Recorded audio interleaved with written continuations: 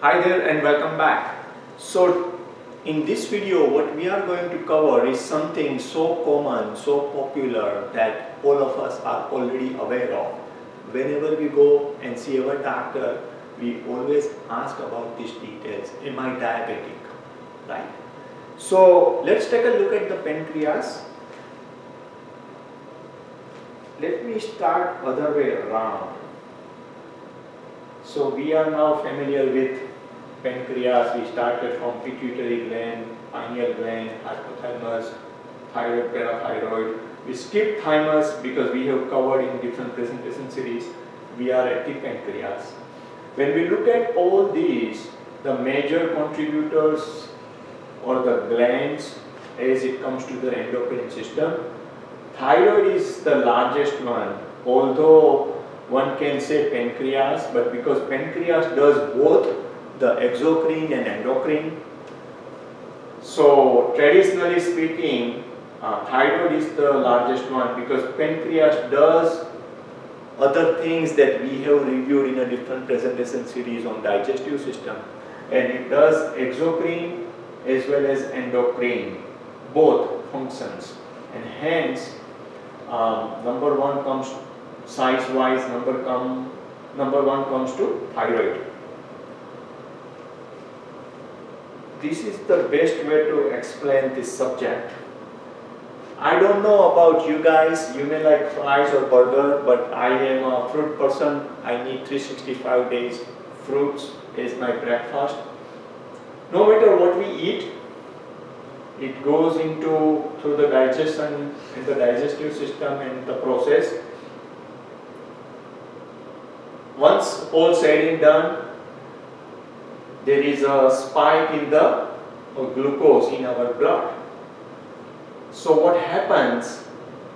Pancreas is telling to release the insulin into the blood so that it can, remember the homeostasis, it can bring the glucose level in the blood down to a normal, plus it can move that to the liver where it can be stored and can be released on as needed basis to maintain the homeostasis.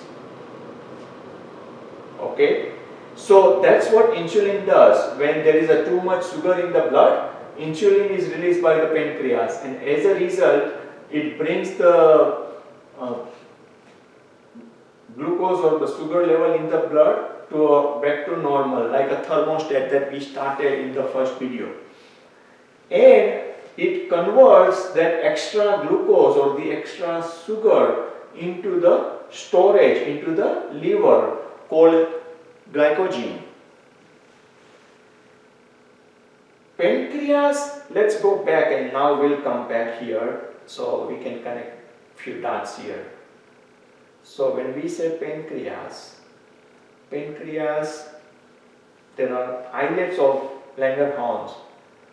Those are the cells that does two, when we focus on the endocrine system, there are two things. One is insulin and one is glucagon. Those are the two hormones released by the pancreas. Insulin does what? It brings, when it is released, so that the sugar in the blood goes down and brings back to normal.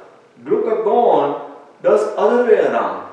When there is a less sugar in the blood, it breaks down the storage of glycogen that we have in the liver to be released to the blood in the circulation to bring back the homeostasis. Okay. So from endocrine system standpoint of view, pancreas does insulin and glucagon. These are the two hormones released by the pancreas. Now there are names given for these hormones. You will see in a minute. Let me just make sure there are other details. So the one that I was referring to, glucose turns into the glycogen like a storage in the liver, right? And what insulin does, and what glucagon does, they are opposite twin.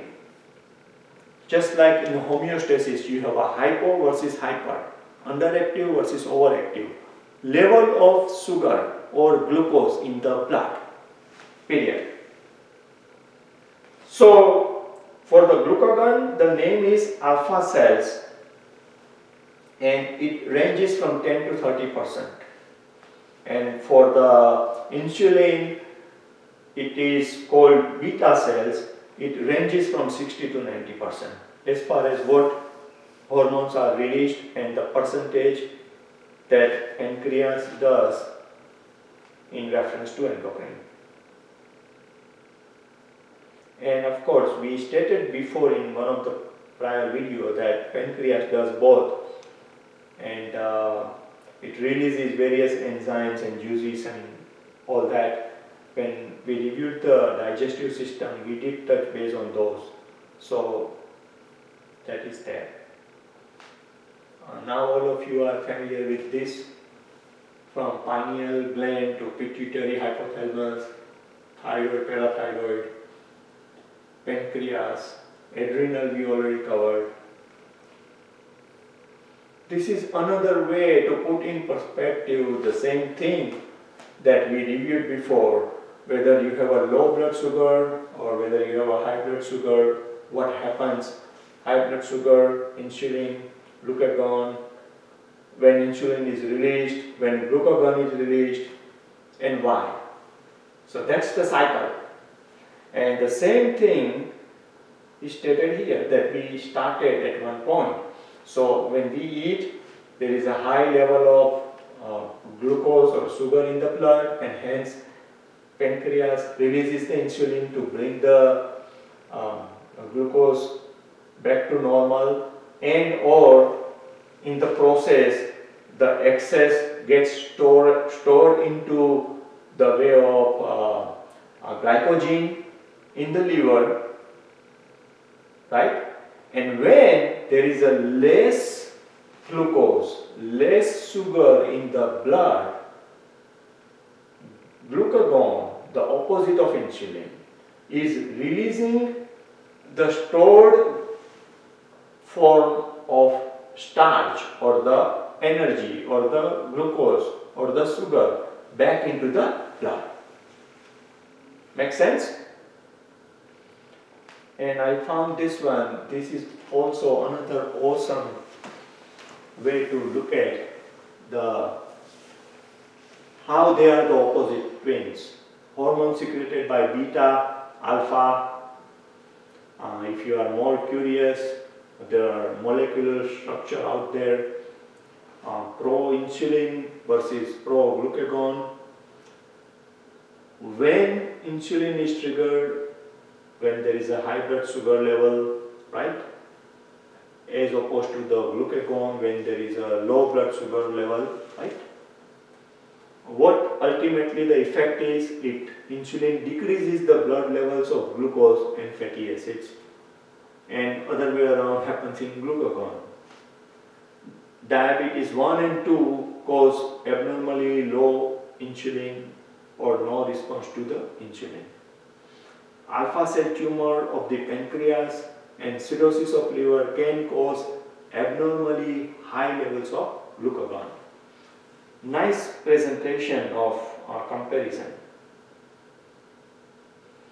So I don't think we need to go further, because now we know the homeostasis, what is hyper, what is hypo, what is overactive, what is underactive.